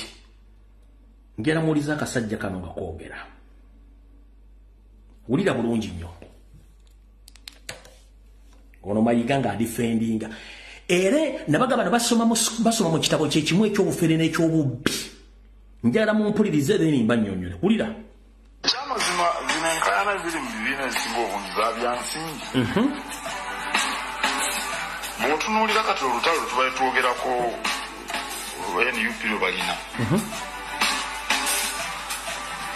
masitaya sinfuuga oba bamuwa akasiimo oba tebaakamuwa si kyekikulu naye ssente z'omuwi w'omusolo mu paalamenti tuzifunamu kyetuteekeddwa abazungu bakiyita value for money ssente ezigenda ku paalamenti ng'essiga kubanga tulina amasiga 3 mu Uganda oba mu nsi tulina essiga efuzi ebayita executive tulina essiga eriteeka amateeka ye parliament tulina n'essiga eddamuzi gemasiga 3 gavumenti etula ku masiga aga 3 kakati ekibuuzo tekyandibadde wulira nti ono yafunye zino yafunye ziri naye ssente ezigenda ku ssiga eriteeka amateeka tuzifunamu kye tuteekeddwa okufuna wulira tunulira paalamenti yaffe erimu abantu 5 mwana si 539 paalamenti eya Buyindi erimu ndoza abantu 6 mwana Buyindi erina abantu akawumbi kamu n'obukadde 4 ekitegeeza nti buli bantu kumpi ndoza abantu obukadde oba 4 obw'abantu bwe bukola constituency emu Buyindi naye kati ffe wano abantu 539 ku bantu obukadde 44 eyo ayagala okwogera ku bino byonna gy'aba atandikira wulira 532 abaka ba paalamenti wulira gyatuvuga district 10 oba 12 tulina district 16 mu Uganda tulina abakiise ababuli kika bakansala kakati ayagala okwogera ddala ebintu by'ekisajja kikulu byalina okubeerako wulira olyokoddeko ensako babaka ba paalamenti ze bafuna zezigwanidde ekyamazima nze singa mbadde kubanga gwogambye nti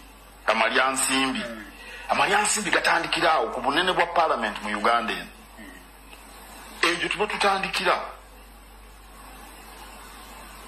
tumala okugamba paalamenti ennene bweti Uganda egyetaaga kyekibuzo kati ekyo nabagambye ono omulimu gwe kwakuzanya kituyita deception ekigambo deception kiraga deceive lwakuba kuluka ekiri ekigambo kirata deception ono y'omuzannyo gwo mu parallel state kwakudefendinga bikolo ya gavumenti n'ababbi abali mu gavumenti abali mu kastate kekono bamukulyetingira kyova olaba teri muntu muganda yagadde kujjako mu 7 mu kalulu kano yajja emmengo n'abeera blessed na blessingibwa wabula ba NRM yabasobodde bakulya function ngeri outside the building kubanga bali mu parallel state mukitegedde bulungi nnyo teyayogedde ku milioni 5 zaali mu mateeka oba tezaali mu mateeka naye akututte mu deception kutwala 2 simanyi parliament abantu bangi simanyi biki that's the system gye badde bazanya all along ebyobufuzi eby'ekiyaayo ng'ono ali mu state gy'akola ki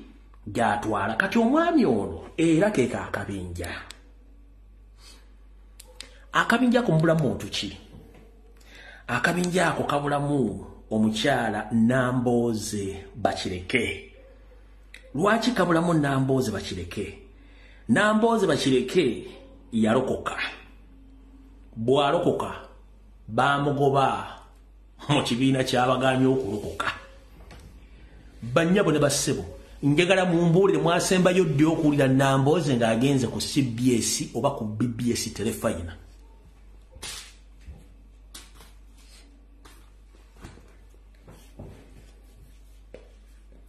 Namboze bwalokoka mwasembayo ddi omuli ogenda ku CBS oba ku BBS telefayina mujjukire Namboze yatambula ng'asomesa ekigambo federo n'akisomesa nga bakisomesa kasita yalemo kwatagana ne deception system yaabwe ne parallel state Museveni gya creatinga bagoba Namboze taddanga ku radio akwesanya ku mikolo gy'emmengo wonna baamugoba kubanga yabavaako okitegedde bulungi nnyo yabavaako kati omukulu ono apulaizinga ababbi banne bano abali mu mmengo n'abali mu gavumenti nga protectinga ekintu kyabwe ekya parallel state tegyembagambye kati ngenda bazanyira ka video kano mbaddizeyo history gwe nina mu ngalabi yange ngenda kwambula Mayiga n'akabinja kamujja tutegeera uno wano ng'agezaako ku defendinga banne ababiri bano baali bagenda mu byobufuzi ezomu ku bantu abaasooka okumanya era nagezaako nnyo okubakugira bano nagezaako nnyo okubakugira nga ndaba bato nnyo nembayita nembakuira amasimu nenziramu nembayita era nenyiiga nga banjeemedde ne bagenda mu byobufuzi kyokka ne bayitamu naye nanyiigulukuka mangu kubanga eyo gye bagenda mu palamenti bakozeyo ebinene bingi wakavuna mwento wakabano Mayiga wakavuna mwento wakaswala nyoko mu parliament akoze ebirungi bingi osobola okumbulirayo ekintu mpuga kyakoze mu myaka gyamaze mu palamenti osobola okumbulirayo ekintu Medal Rwega Segona kyakoze mu palamenti kati wagambye nti abantu bano bwe bali bajja byobufuzi bakujeemera ne batakuwuliriza kati kampa abantu history bategeere mayimu mwesitwaze muze tutumanyi nabagamba bwe basajja mwe namba manyi wano ku kabinja kano kubulako lukwago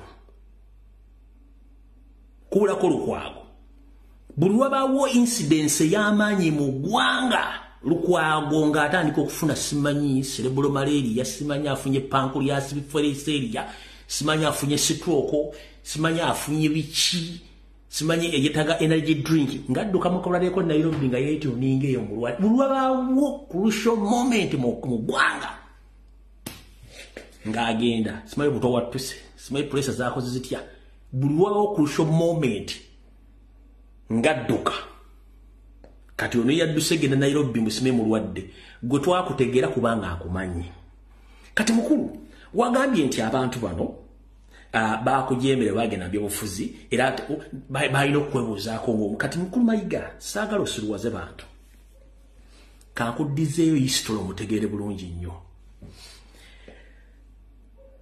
Elias Lukwago Medal Rwega Segona owekitiibwa Huligani Mathasi Mpoga Nsamba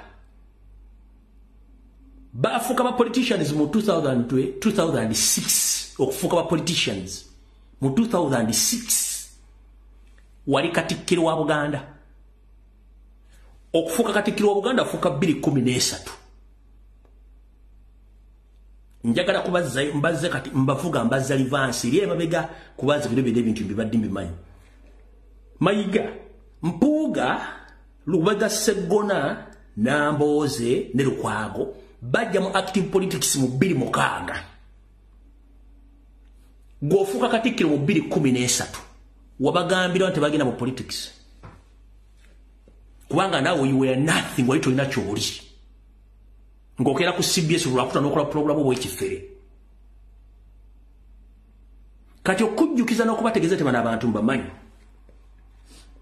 olunaku lwe nerabidde ennaku z'omwezi nenga lwakutaano ku Budonian village Lukwago Segona Lubega lubasooka okufuna platform yayo y'ebyobufuzi okuyimirira kaddala okukwata microphone abani abaleeta omugenzi Nassa Ntege Sebagala nze nali ssekama w'omukolo ogwo gutuyita MC bano bagira ku platform y'ebyobufuzi era wano Lukwago wafukira MP wa Kampala Central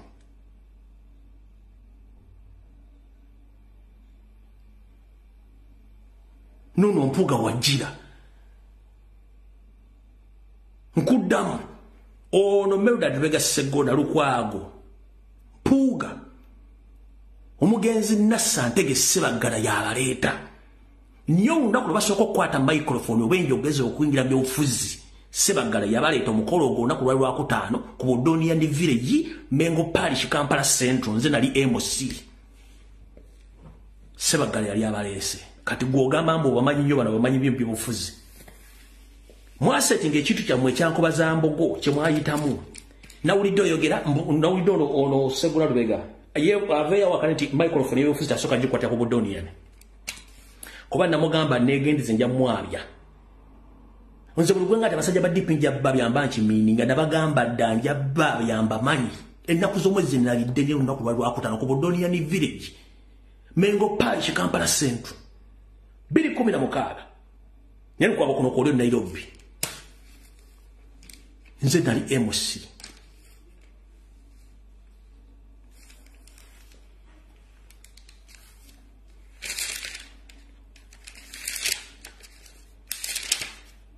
mujja mubuza abantu magambye mboteri mukulembeze kati mukuba Kyagulanyi muyita mu nkoba za mbogo mboteri mukulembeze yenna ata ayina mpisa nga tayise mu nkoba za mbogo kikyoyogerako nkoba za mbogo ayisemu abafere first class muno mwe muli Mpuuga omuli Peter Mayiga omuli Segona omuli Muwanga Kivumbi Michael Mabike Lubowa Abedi Bwanika Lukwago Elias Kakande Kenneth Luzige Lubega Mukaku Kidandala Lulu Bayiga bonna bano bafere super mulukumu moyita nkoba za mbogo kati njala kubuuza kumwe mwenna bano bensobi abayita mu nkoba za mbogo Makerere ani yali afuminze ko political party manye mumanyira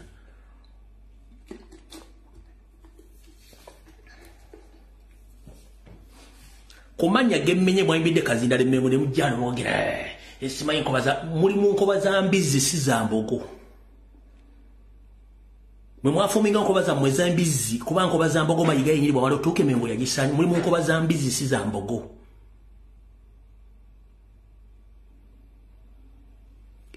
kibina kyamwe kimale nkoba za mbizi eziri Mengo ezajja okusanya Uganda si nkoba za mbogo kuba mwajijjawo njagala ombuli yeye yayita mu nkoba za mbogo Mengo obe ngavudde mu university yona eri afumize political party Kyagulanyi go mumanyira ayina nupu yayita mu nkoba za mbogo go musingo kwogera oluzungu oba go musingo kumanyika mu nsi yonna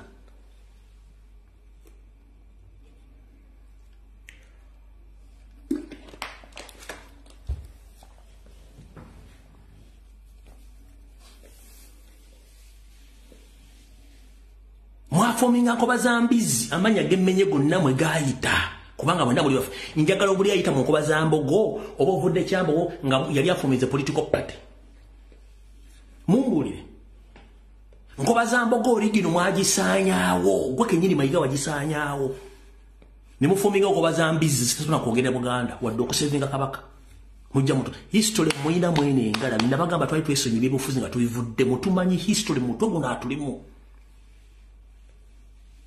Nambozi yaloko ayina akiddukamu mbabuuziza no maze banga kinda mwe Nambozi Mengo na ku mukolo gwa Buganda kimuga tayina ngomesi oba yagera ku CBS yangu gwako oba ku beauty stars tasobola genda yo mujje mutumanyira mwe kibaluma mwakole kintu kino kye kibaluma ntwakuba deception ya mune parallel state ono yabadde ajje 2026 oyo yabadde ajja 2026 kati kano namuvaamu n'afera nekiyiika kati kyemulwana okuteekawo ngomuzimba omukulembeze muzimba luddawa Buganda ezimba babbi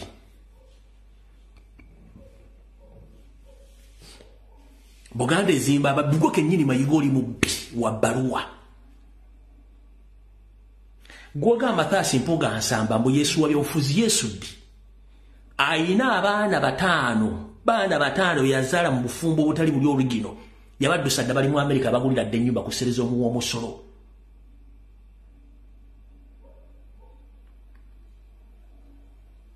Museveni yabafomingira ka parallel state n'abagamba temuntabalanga nange siri batabalanga. Abaganda n'abana Uganda mufuna. We have a parallel state in Uganda, but many it's in Buganda, is located in Buganda, whereby the His Majesty of Buganda, Kabaka was seized or was sealed off from action. So Museveni created a parallel state which is governed by Impuga with the use of state funds, so that all politicians who are in Buganda are controlled by IGA. They can't even come out to say anything bad about the government because they're allowed to steal, they're allowed to grab land, they're allowed to do each and everything. And some of those guys, they have their own torture chambers. These guys, they have their own torture chambers, but they have a right to kidnap and to kill anyone. Yensonga lwaki towulirayo muntu yenna ajja kwogera mu ba MP bonna ba Buganda okujja kaaba kuba Kyagulanyi ono president Kyagulanyi yewadde okwogera. Kuliko Lutamaguzi, kuliko Zaake, kuliko ne Sekitoleko. Abantu aba ate nga bakikola kagubiru abasigadde bonna teboogera.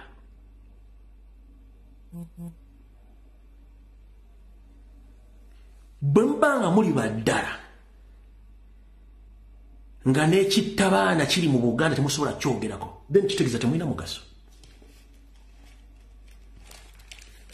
Katuddeko mu kitabo eri tunaddayo.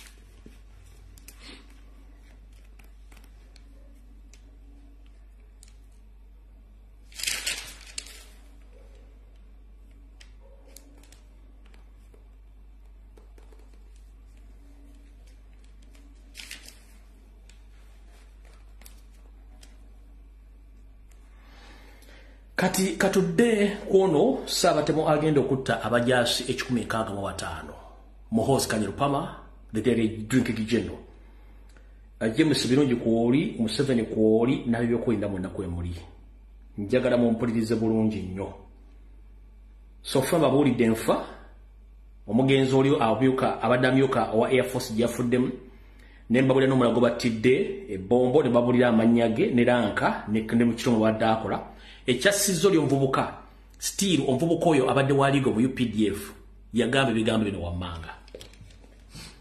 Yagamba tetusobola kufugibwa muntu atayise mu ranks za UPDF nga teyasoma kintu kyonna kye bayita amagye. The same uprise call guy gwe bafuze ki gwe basse.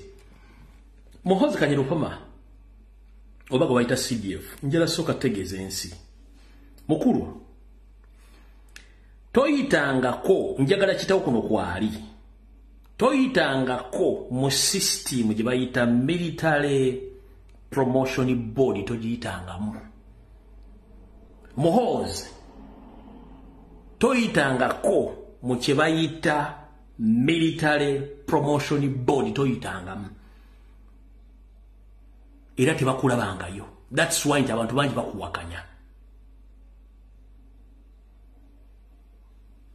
Muhoozi totulanko bibuuzo ebayita military promotion exams bibayita promex abasirikale bonna mmanyi bayita promex abafuna ennyoto okweyongera waggulu. Muhoozi tatulanko kibayita bibuuzo bayita promex tabitulangako. Iyo promex code ya amagye bonna abali mu magye bagimanyi. Muhoozi never sat any promotional exams known as promex anywhere in Uganda tazitulangako. Watuuka otya ku ddala ya general otuko kubanga oli CDF nga tokolanko na training cadet training mu military barracks yonna.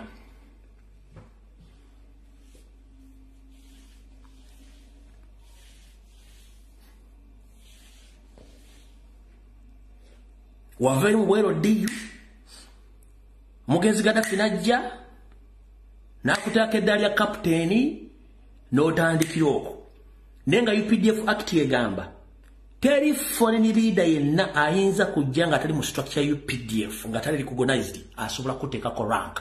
Kitegeeza ne rank gye wasooka okufuna ya captain okuva wa Gaddafi yali nfu mu UPDF act teriimu.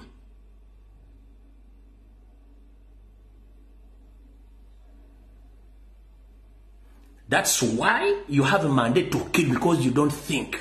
Any trained officer or senior officer across the world, they can't allow to assassinate any serving officer without proper trials. Even if he's your junior, he's supposed to be tried. So see to grab someone from his home, no mutuara wa guru, eriku summit view, you torture him, and after killing him, you take him back to his home, and you start forging statement, yagudde mu kinabiro, after mulegenda balisa, mbwate, he was rectified. Nga amasanyazi gamukubatya mujja abadde mugamaze mu bbanga ddene.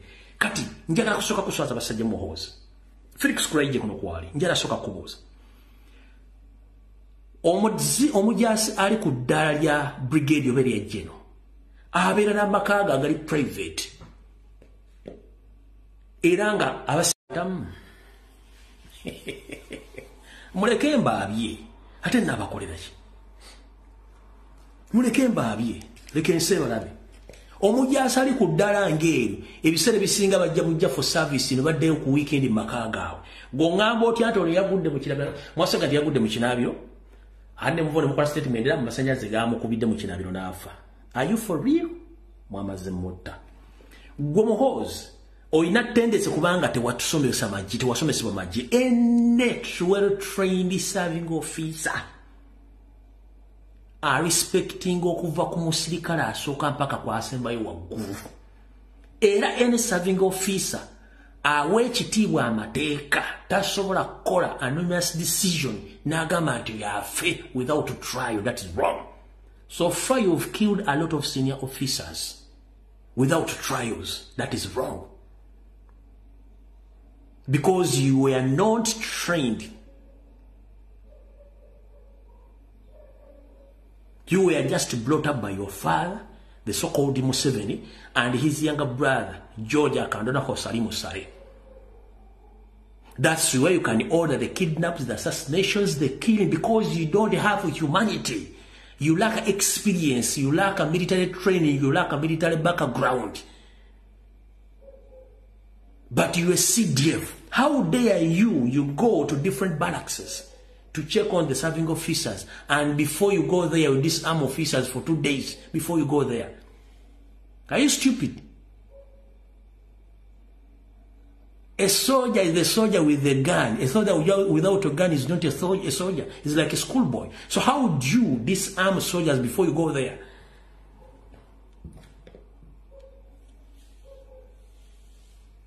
You call yourself a general. Which general?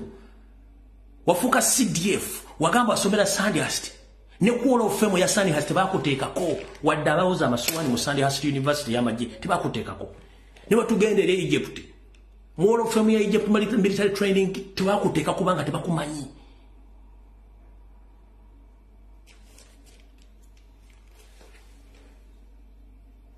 All the assassinations, the kidnaps, the killings which are taking place in Uganda, those are ordered by Muhoozi.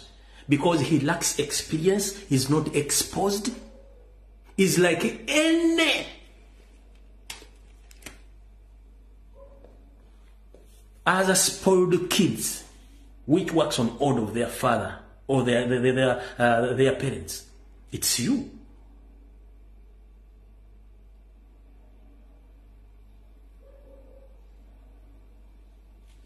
Kati ndozo kitegedde tayitaako mu kintu kyonna ky'ovola nti ali mu kutta abantu, emisala gy'abasirikale gyonna ssente bazibba tebabasasula, abaana bali mu barracks tebalina kyakulya, naye ng'aga nti agenda tuna ekyosobola kukola.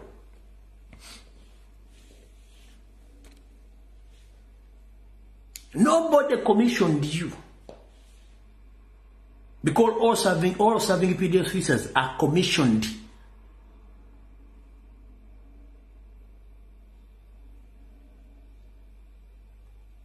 Katogenda kutta abajasi 165 bogenda okutta in the coming 6 months from now.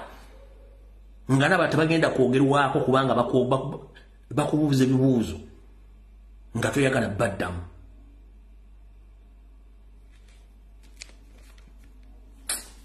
Kibi nnyo.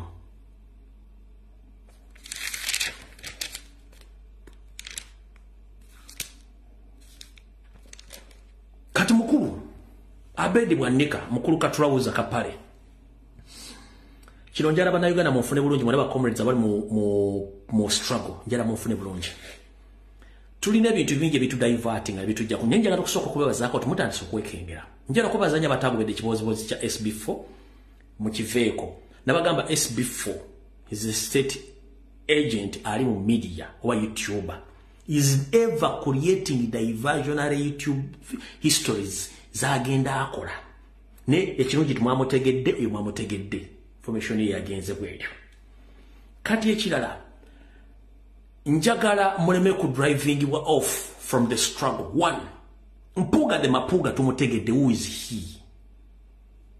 Tuveko mpuga de mapuga tumuveko. Tudeko struggling off. First and foremost, ngalo beba zaba kubi ekibozibozi kya Museveni n'ekya Balamu ekyokuga nti abaana bagenda basonyiwa. Nabo wadde message nembagamba. Teri mukomuledi ali mukomeranga avunalibwa omusango teguliyo. Museveni akimanyi nti abaana bakwata mmatu yakwata mbenyi bwabandi ayagala kweyambula kintu kino kimutuulide kubanga bana abaana balina right okuva mu komera ne bagulako Museveni emisanga ayagala kweyambula kintu kino akyeyambula atya kwe kubagamba beetonde yaba yejjeemu omugwa bwatu abadazanye ebyobufuzi bye akunyigiriza n'amaana aga nti weetonde nga yejjeeko kubanga akimanyi nti it was a mistake abaana babakwata mu bukyamu. So please ngenda basaba ekibozibozi ky'omusajja gwe bayita Balamu Balugahale temukiwabudde muleka afere ekibozibozi ekyo. Ba comrades bakimanyi bulungi. It's not the first time baletera deals mu makomera. Omuntu yena gw'osanga wakyukakyuka simanya gamba abantu bateese mukulu wayiika Windows njagala kugamba. Mu revolution mulimu abantu abafiira revolution kyekisooka. Mu revolution mulimu abantu abazimba ne basiiba amazima. Mu revolution mulimu abantu abatajja kutuuka n'abanaatuuka bajja kuba batono. Kati gwakubirira ekibozibozi ng'oli comrade musimanyi abaana basibe nnyo babate no tebalina musango nakunyonyodde enkugamba nti siteeti bwekkwata nga tolina musango neekuggulako omusango ne bakutwala mu kooti omukulembeze tabana buyinza bukusonyiwa ng'omusango guli mu kooti ekina kikunyonyodde ne Museveni kyayagala kutta kkalya y'abaana bano atya. Buli muntu mu nsi yonna bw'oba ogenda kufuna omulimu bakubuuza wali ozizzaako omusango. Bw'oba tolina musango, yes. Kasita baga nti wali ozizzaako omusango kitegeeza you're criminal, togenda kufuna musango, togenda kufuna mulimu. Either mu Uganda webweru wa Uganda. Kati lw'okuba nti ensi eri viral ku internet, bano abaana amawulire g'ensi yonna gabamanyi go ge bamanyi. The moment Museveni baforcinga okkiriza nti bazza emisango, bagenda kubaliko omusango gw'obutujju. Teri muntu asobola kuwa mulimu mu nsi yonna ng'oliko criminal record y'obutujju ng'ate tebaguzzangako omusango. Nemba nnyonnyola ti noba ogenze ku Interpol ekkololo wali ku Mabuwa Road ekipapula kyo kimu bakita certificate of good conduct ekikulaga nti olina musango nagwo wali ozizzaako mu nsi yonna. Kati tosobola kufuna kipapula ekyo ng'olina omusango gwali ozizza tosobola kifuna. Okitegedde ne ogenda kuwandiisa amagye bakuwa nti you criminal. Okitegedde kati Museveni ekyayagala to convict these boys and girls abateekako records embi naye ng'ate tebalina record yonna. Kitegeeza kaliya yagisse ne bavaayo nga ajja bata kubanga tebalina musango kuba tewali bujulizi. Kitegeeza abaana bano balina okufuna balooya bagguleko gavumenti omusango era bajja sasula ssente zino. So okuteekako omusango gw'obutujju kuba kasita bakkiriza nti bakomitinga crime America, Bungereza, Europe yonna bajja bifuna bijja facing ku internet ti bona ba political prisoner abadde bawagira Kyagulanyi bakkiriza nti bazza emisa. Kati olwo Museveni kyayagala kyembadde temumanyi. The moment these boys and the girls accept to apologize to Museveni, it goes direct to Kyagulanyi Robert Center mu nti yali abagamba bakole ebintu ebyokuyeekera eggwanga. Museveni ajja kuba afunye winning goal nga Kyagulanyi muteeka munda ng'omutujju mpuugadde mapuuga ng'ayitawo nga program we yaba nti yali agenda okujja nga president nga mulabe post kiri mwagala ekirala mwagala mbanyonnyola ki.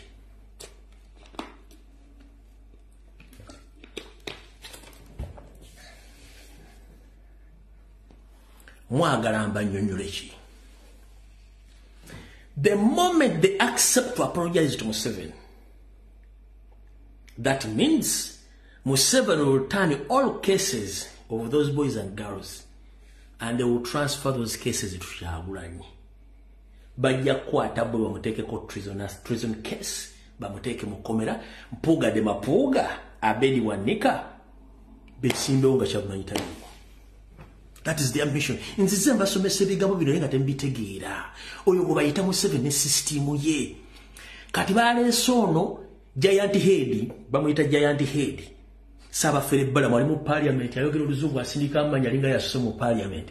I'm here to pursue as Museveni appointed me as a trusty person to negotiate with all political prisoners so that they can be released unconditionally after accepting that they were used by Bobby Wine. Gotulabira nali kigize ku parliament nga kibavuga kinene nnyo. Nakugamba we yagala okumanya omufere omutuufu. Abantu abasoma marketing basinga obufere. Akuguza ejjiri embaata nti lya ssekoko kubanga gonna gafaanagana size.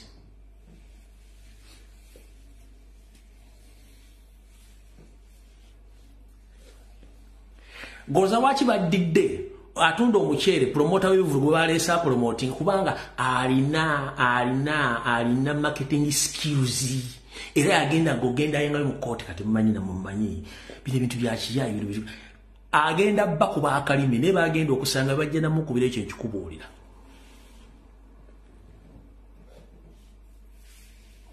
Nekile kitunzize kibagamba amasomero kintu temukimanyi the moment abana bagandi bane muntu sonyiwe bagenda bateka ku criminal record nti bali batujju. America bonesi zile kampazi manyi kati transferring emisango gino gyonna bagandi nti bali bashabu kati Kyagulanyi go badde okulira abaana bana abayekera nga bateka mu komera ati muhozi ya CDF mpuuga de mapuuga ngafuna chance nga bano bakitegese mu parallel state yaabwe tontabala nga siri kutabaala ekyo mwera temwakitegeera amakulu gali mu ekyo genda gano mayakyo vula ba defendinga goloza lwaki mpuuga mu bintu byonna agenze mengo jasimbi amakando lwalire mwezi wichi zonna without answering the question of 500 million Ugandan shillings. The question was, did you receive the money? In which law?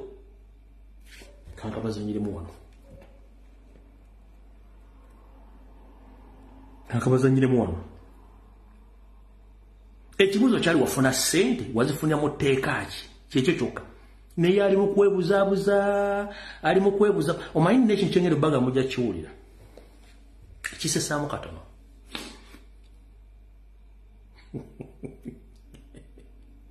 munansonyiwa ngera kibaga nekisesaamu ekisookera ddala muyinza okuba muli mu nnyumba muli mu restaurant muli mu baasi buli omu assa bulungi nnyo oxygen no problem kuba oxygen doesn't sound bad, doesn't smell. But era buli omu abeera ng'ali ku bibye naye bwe yagala okumanya nti waliwo ekintu kye bayita bad news nga kispreadinga so fast. Let someone gas muntu afuire mu baasi oba ate omukka oxygen akyuka ekyo ne kiwunya nkitambula so fast so obubbi bwa mpuuga kati bwasaasaanye busoundinga nnyo kati aba bulimu balina obudifendinga nenga normally obubi baddewo tumanyi gavumenti yebba kati bwe kiddamu opposition nga kizze waffeeno bali bagenda tuteeka kontinanti baabwe kyovula nti evaayo abasajja ba NRM ne bajja ne balumiza Kyagulanyi asiba mu America atwala abaana bonna wabona omusajja gonenga nti Kyagulanyi alinya first class ya $7 n'abaana be kati bogatta abaana bana ne mukazi we naye nga walinya first class ya kasambu nagadde okuyita mu ssimu nkube ekisajja ekyengolo kubinnyo naye nga sisobola kiri ku national TV kikola Kyagulanyi alinya first class ya nusu kasanvu nengane ono musajja nusu kasanvu akamanya akatiketi waliwo first class ya nusu kasanvu.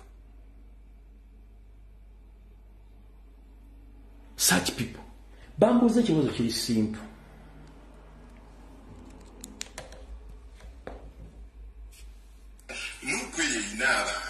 Chichi no one. Kati, bino bimu ku bisajja ulira. Omusajja alina omutwe gumulinga nuclear bomb. Ali ku CBS bamuleese ayogera ebigambo. Noga obapite mu simu nkikubbe nnyindo njiwe Ulira bulungi nnyo. Ngojeko kubanga ekibiina ng'ekibiina omukulu principal honorable Kyagulanyi ali ku CBS honorable Kyagulanyi mukyala we ne soko tunulira omutwe amagezi agali mu omutwe munene okusi yenna ekintu kyaliko omutwe naye ng'omutwe mukalu temuli kintu kyonna wulira ekisajja ekkulu kankabadde buli mu kawulire nukwe yeyina abantu omusajja mukulu ayina n'abaana ekibiina ng'ekibiina omukulu principal honorable Kyagulanyi honorable Kyagulanyi mukyala we Babi Kyagulanyi ne chairman Nyanzi bebananyini kibiina. Ladies and gentlemen, abakyala n'abaami, constitution ya NUP bagijjayo ne baleeta akakiiko akafuzi. Babi taliiko, kale Nyanzi kwali ne Kyagulanyi kwali, nyo nagende ne Babi kwali. Kanka badiremu kato mukawulire, musajja mukulu ayina omutwe ayina n'abaana n'abazzukulu ono, ayina n'amabeere weewuunye nno.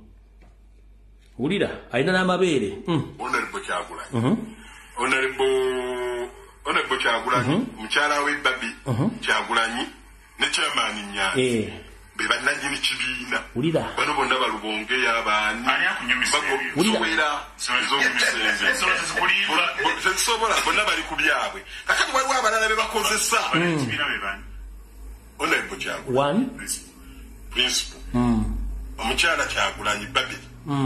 Chairman Nyanzi. Kati ojja n'osembezaako Nubiyaniri. Kati waliwo n'abalala be bajja baleeta nga bo omulimu gwabwe kutabula. Muri Edi Mutwe. One. Muri Dani Magiki. Two. Muri Snow White. Kati. Obulamu bwange esookundi omuntu gwe bayita Snow White simuwulirangako. Mu kibiina kya NUP kebere famire ya Kyagulanyi suulira ko omuntu gwe bayita Snow White. Na Uganda otunulira abasajja abakulu nga bakola blackmail, bakola propaganda, bamuwadde airpule, ayina omutwe gumulingaga gino emigati gya Buffalo. Ali musti omudi mwekulo nze siulira omuntu gwe bayita Snow White. Ngenda nkyakatambuza buli President bakuwulinya ara otunyonyere Snow White tumutegeere. Siulira omuntu gwe bayita Snow White. Abala bonna amanya bakyagamenya ne omuntu kasitana udde Snow White we nagweddemu ag'ekisajja ne ngamba tofudde Mukama Katonda nsijja awo naalina abaana alina omukazi ayinza okuba alina n'ennyumba z'abapangisa asomesa ate nze onatagenda alina magezi kasita omuto gujjamu wane enkubo nga guzzeemu enkubo z'ennyama wano bwota omuntu takyalina mabwongo sibulyako Snow White mu kibiina kya NUP edi mutu okubiraako ombuulye Snow White yaani kutabula muri Edi Mutwe muri Dani Magiki muri Snow White Katero nkubulireko agamawulire gakolebwa zino radio zaffe ne TV zaffe zijja zimenya naye gwe wali webuzaako lwaki nze tebampita ku radio nosanga nti radio eyogera lulimi lwaffe naye nga buli keera ku makya bakwongera bukonjezi NUP na Kyagulanyi naye tewali mukulembeze mu NUP gwe wamukisa kujja kwogera oba nange kennyini kasita nawulidde Snow White ne ngamba atuuka ntya mu studio okusanga kino ekisajja nkikuba enkitte siwulirako omuntu gwe bayita Snow White naye ng'oyo omusajja ayogedde ebigambo ye atambudde agenze wabwe ekyalina okwogera n'akyogera n'agenda mbu Snow White Yesu Kristo bino tebasobola byogerako sente ezo zebabawa ez'ekibiina zaalagawa n'atagendera butereevu ku kibuuzo n'owulira ng'atandise naye yanze nnyo ekibuuzo ekyo bwana Mmedi lwaki oba oyanze ekibuuzo get straight to the answer. The listeners want to know exactly what did that money do? How was that money used? What did that money go for? Njagala obulira abawuliriza CBS sente ezo bwe zaabaweebwa zaakola ki era ndowooza bwana Mmedi asooka byonna neeyanzanya ekibuuzo ekyo naye bw'oba mujjukira nsize mbagamba